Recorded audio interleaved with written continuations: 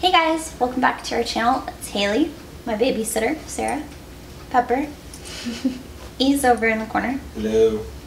And our other babysitter, Blake. But they're out of the picture. I wanted to give y'all an update yesterday, but we've had an interesting first few days since TESE and egg retrieval. Yesterday we were both in a lot of pain. He's got some issues going on from his procedure, and then I was in a lot of pain too. We both have tossed and turned. And I woke up this morning just in a lot of pain, and poor thing, he was on the ground on all fours. And he ended up telling me that I needed to call my doctor, so I did. And I just went in and I have OHSS. Yay! So I had a feeling that's what it was because I had talked to a few of y'all that have had OHSS before, and my symptoms sounded very similar. So she was able to get me in today, and first she did a stomach exam, and she said, by your size I can already tell you that it's probably OHSS. And then she did the sonogram and confirmed that it was. To give you an idea, your ovaries should be 2 by 3. I think that's centimeters. I'm not really sure. It should be 2 by 3, whatever that means. And my right one is 7 by 4, and my left one's 5 by 4. And I have 23 milliliters of free floating fluid in my abdomen that's come from my ovaries. So there's mild, moderate, and severe, and mine's moderate OHSS. So she said she's hoping that it doesn't get worse and progress to severe, because at that point is when you have to go get drained.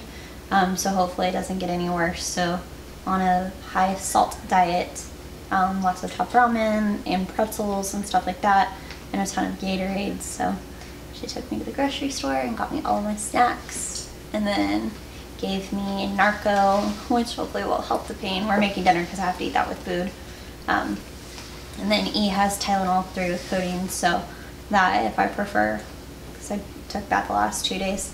So that's what we have been doing since egg retrieval and TESE, and I thought it was going to be easy after our first egg retrieval because that one was kind of like a walk in the park. Yeah, I was sore and crampy, but it wasn't anything like this. So of course this had to happen. But we got our day 1 report about our embryos, so we are going to tell you all about it. I'll give you the nutshell version, and then for those of you that are really interested in what's happening, I'll tell you what's happening to every single embryo. So the nutshell version is we have 6 embryos that fertilized, and we have 2 embryos that are currently being watched. So our embryologist called yesterday and said she was really excited to call us and that it was a happy phone call. And I think she kind of thought it was gonna go differently, but she was happy to give us that phone call. She said she miraculously was able to use 3 of the mobile sperm from the TESE sample. And out of the 12 eggs they retrieved from me, 10 of them were actually mature, which was better than what we had thought, because at egg retrieval she said it was looking like half of them were going to be viable. So 10 out of 12 was way more than what we were expecting, which is awesome. So they had 10 eggs to do ICSI on. So for the TESE sample, they used the 3 sperm that came from E's surgery, and out of that, 1 fertilized, one has not fertilized yet, but they were still watching it, and 1 already degenerated. So really we have 1 embryo out of the TESE sample, possibly 2.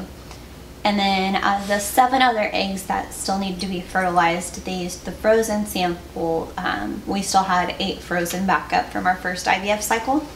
So out of all of those samples, she was able to find 3 normal sperm and then 4 sperm that had different morphology, and the morphology is the shape. So as long as they don't have 2 heads or 2 tails, she can use them. She said some of them had like a flatter head, but morphology isn't like an end-all be-all. So I can get really detailed with that. Out of the 3 that she fertilized with the normal sperm from the frozen sample, 2 fertilized, and the 3rd one has not yet, but they're still watching it. And then out of the 4 that she tried to fertilize from the frozen sample that had the different morphology, 3 fertilized, and the 4th one they've already discarded because it didn't fertilize correctly.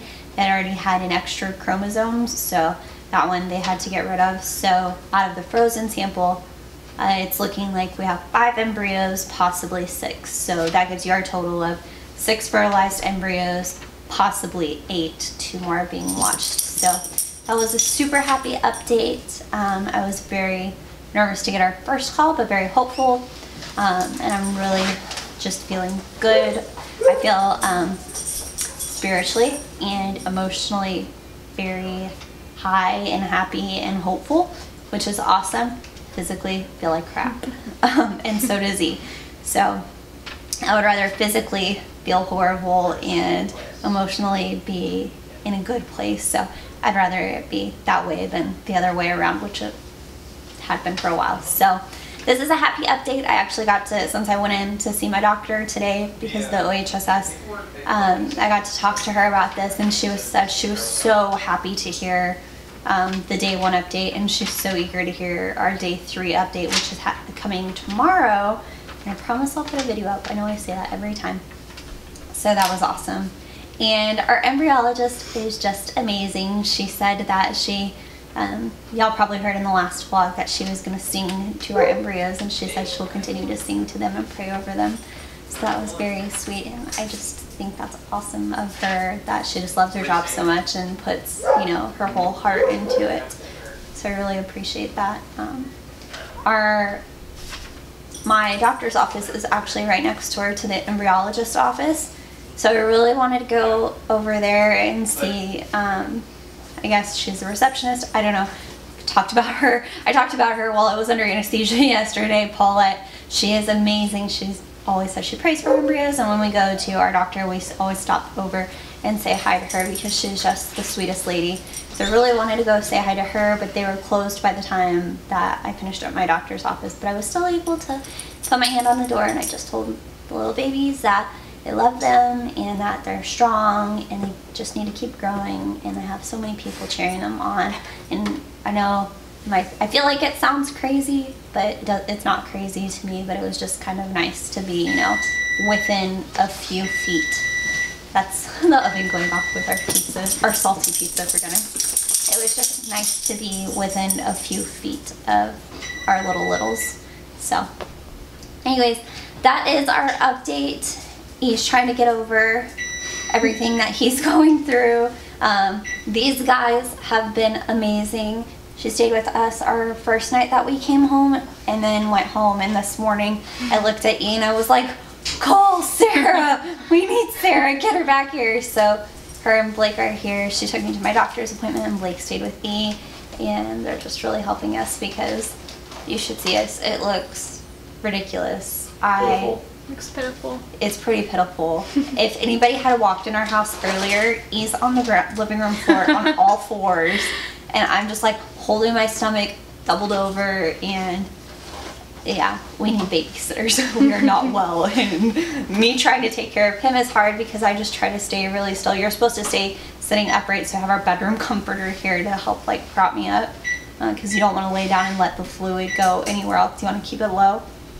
But getting up to try to help him has been hard, and then he's in enough pain, he doesn't need to be getting up and trying to help me. So we have the best friends ever. And yeah, I'm glad they were able to come back, and they're going to stay the night with us and help us. So we're very blessed.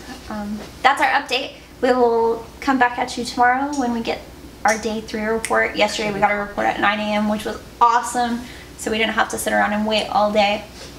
So hopefully we get an early call tomorrow and we can tell you more about our littles. But that's all, and we will see you tomorrow. Bye guys. Bye. Bye. Bye.